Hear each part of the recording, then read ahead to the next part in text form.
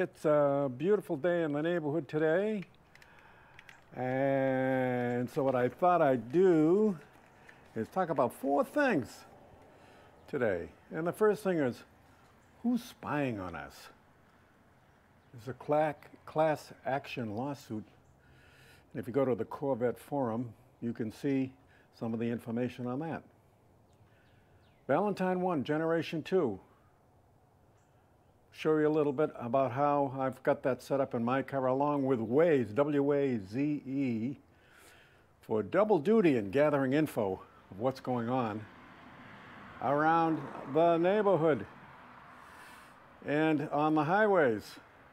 Smarttune connects to your OBD2 port.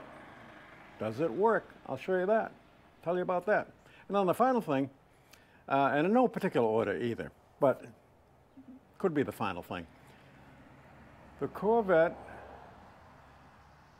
C8, the Corvette Z06, and the Corvette Eray 2023, 2024. Which one is the better deal? Or is there a better deal? Or are there no deals? Which is probably what we're going to get. But so I think the first thing I'll show you today is we'll show you the Valentine 1 and the way I've got it set up in my car.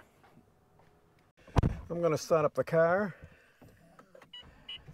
Valentine 1 automatically goes on.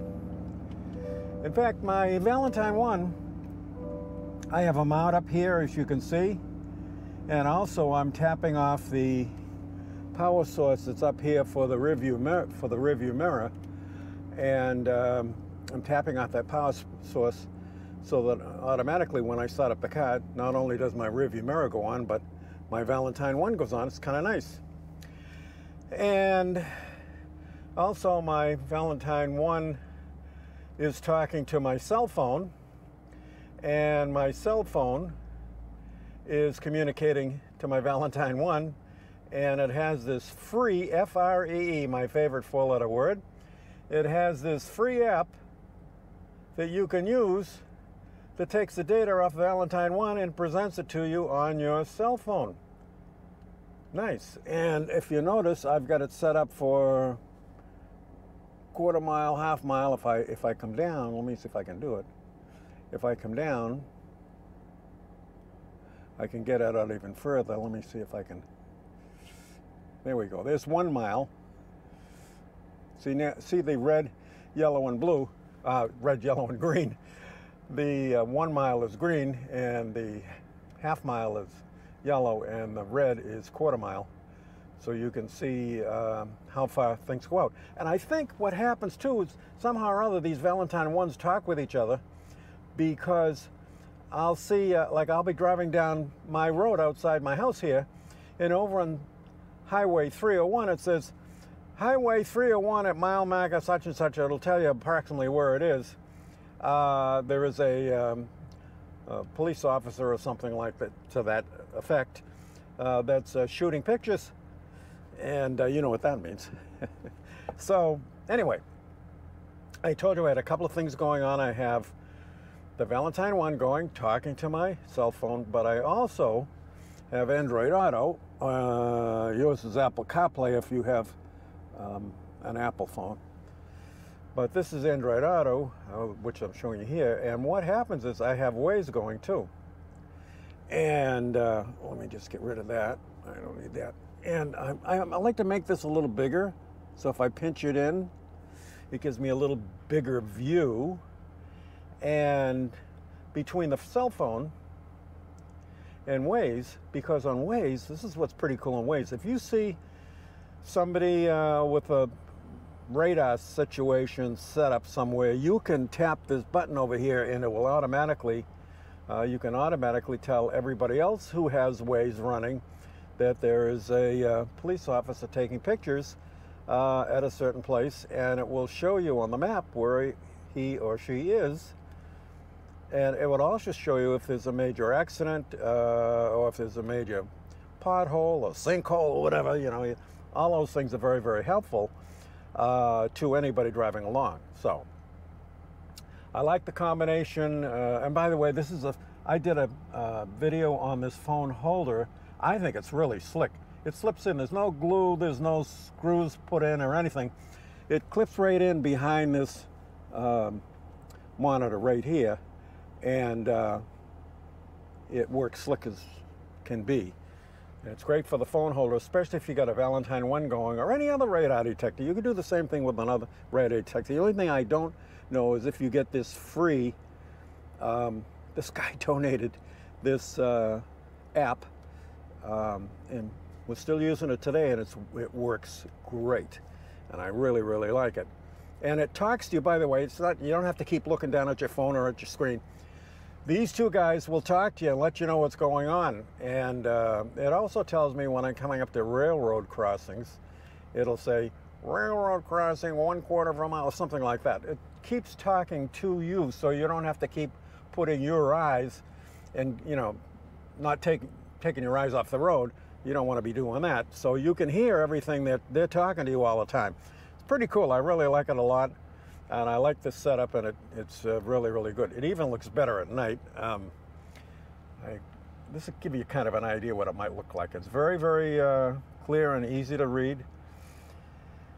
And it works like a charm, and it is F-R-E-E. I love it. Smarttune. It goes in your OBD2 port right down here.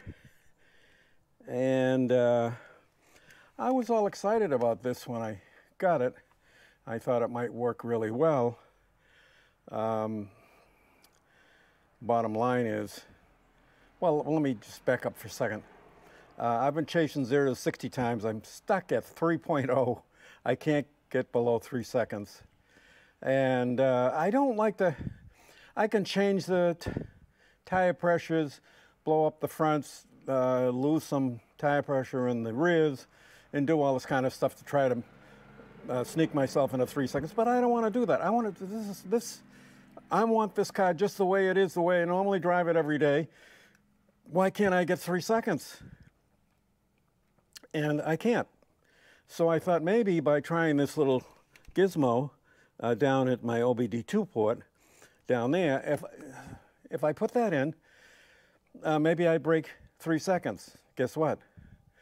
I can't, I don't. I'm unable to break 3 seconds. Maybe I'd have put headers and high flow cats and an exhaust system, and maybe that's probably where the time is. But I know this is a stock car. I want to keep it just the way it is stock. Don't fudge anything about the car to make it go any faster. I played with the DA, the density altitude, and I thought I'd get it down where the density altitude would be lower, more like closer to sea level rather than 3,000 or 4,000 feet. And obviously that's going to affect the performance of the car, but you know something? It doesn't seem to do much of anything there either. So I would say, what did I spend, $150 on that thing? It's $150 I probably should have given to a charity. OnStar, you have OnStar? We all have OnStar. Even if we don't subscribe to it, allegedly, OnStar is collecting data from you and I, and has been collecting data from you and I for I don't know how many years, and I quote unquote, allegedly. GM has been challenged, and they're asking about it. And if you go to the Corvette forum, it's really, really hot over there, and they're talking, and it's free, by the way. You can go on, get on there for free. The question is GM collecting this data and selling it to insurance companies or whatever, allegedly? And GM has just announced they're not doing it anymore. So what's that mean? If they say they're not doing it anymore, that must mean they have been doing it. Well, anyway, I believe there is a class action lawsuit that's been generated on the Corvette forum, and you can go over to Corvette forum and follow it all you want, and there might be some small remunerations coming back for the people whose data has been taken from them allegedly. So keep posted on that. Check out the Corvette forum, and there's a lot of talk going on there about that right now. So we're looking at the computer here this morning, and I just went to Chevrolet.com under vehicles. I took performance vehicles, and of course, there's a heck of a buy right here, and that's a $30,000 Camaro. But we're interested over here in these other three vehicles right here. And the first one is a regular C8 that starts at $68,300. Then you go to the Z06 and it jumps almost double to $112,700. That's a stripped out, nothing extra. And I don't know if that includes destination charges or not, but it's going to be a little more than that. I figured $5,000 to $10,000 more than that with just a couple of options. And then we go over to the Eray, and wow, look at the Eray here. The Eray has a little better deal here, $104,900. So that's about $8,000 difference, $8,000 more from a two-wheel drive Z06 to a all-wheel drive Eray. What a deal. Now, it gets better than this. Not only that do you get all-wheel drive, which I think is incredible, for $104, that's $8,000 less, but they also throw in on the Eray carbon ceramic brakes, which is an $8,000 or $9,000 option on the Z06. You can't get those on the Z06 standard equipment, but you get the carbon ceramic brakes on the all-new Eray, which is about between $8,000 and $9,000 that they give you. So basically, if you subtract $8,000 to $9,000 from the $104,900, you're down in the $90,000 range, which gets you pretty close to a nicely equipped C8, regular C8 Corvette. So what am I saying? I'm saying I think the all-wheel drive Eray Corvette with the standard equipped carbon ceramic brakes, which is an $8,000 to $9,000 option on the Z06, is a much better deal. Now here's the thing that gets even crazier.